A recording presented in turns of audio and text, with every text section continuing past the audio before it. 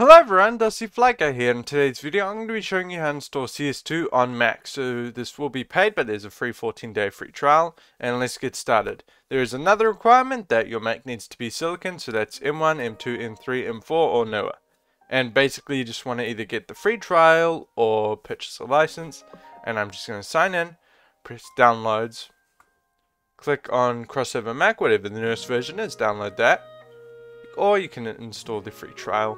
Like I said, you get 14 days free, and then it will remove it. Alright, press allow. Alright, and now it's downloads. You can press downloads, open in Finder, drag and drop that into applications, open it. It will warn you that it's an app download from the internet. Are you sure you want to open it? Just press open anyway.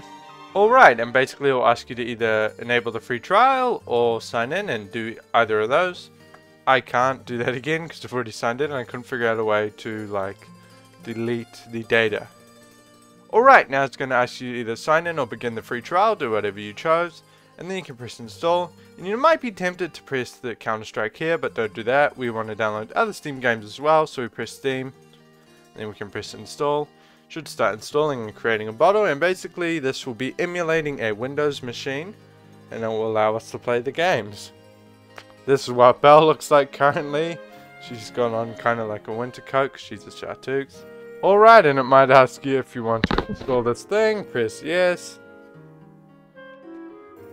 It will keep asking you to install things. Just press yes. Don't worry, it's not dodgy. It's just like Windows dependencies, like fonts and Visual C++ and all of that. There we go. Now it's going to ask us for Visual C++. Press I agree and install. Should start installing, and then press I agree and install. My cat's being really annoying, so I'm picking her up. Press next on Steam, press whatever English, so you can go whatever English. You can select whatever language. For me it'd be English or Espanol, whatever. Press install, and then you can run Steam. Here's where you'll need to sign in, so I use Steam Guard, so I gotta grab my phone. Alright, I'm back and I can sign into Steam using Steam Guard on my phone. This is just the preferred way for me to sign in. And also what we should do while that's happening is go back into our bottle, make sure we press D3D Metal and MSync. Basically we can press reboot and it should restart the Steam app. We need to do this so that it renders properly, otherwise you get bad frame rates. But it's really up to you. You can select the other ones if you want. Actually just maximized chat, don't want to do that. Alright, but now that we are in Steam, what we can do is we can search for CS, so I know it's my most recently played game, so I can just press install here, and it's as simple as that. Now I'm going to show some gameplay once it's finished installing. Also keep in mind, I am playing this at 1440p and recording it at 1440p at the same time, which of course does degrade performance a lot. But the good thing is, if you want to, you can spectate matches, and that should compile most of the shaders for you. I always do that, and that usually helps with performance. Again, if you're hearing weird audio issues, open up the Audio My Day app, and that should fix it. There's also some weird mouse issues sometimes. I haven't really figured out a fix for that, but some people say you can switch your mouse to a low DPI, and that fixes it. If you could only see how blue. And that dude's gonna sing. Alright, we are in. We're at the warm-up. You can see it is actually running pretty well, all things considered, given I'm recording at 1440p. Aside from the stuttering, which is a shader compiler, it's running good. Australian CS servers, you gotta love them.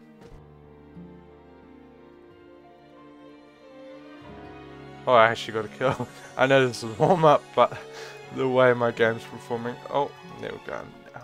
Alright, we are in the actual game. As you can see, it's running at 1440p and it's running pretty well. This is on an M4 of 24 gigs of RAM, using around 13 gigs of RAM.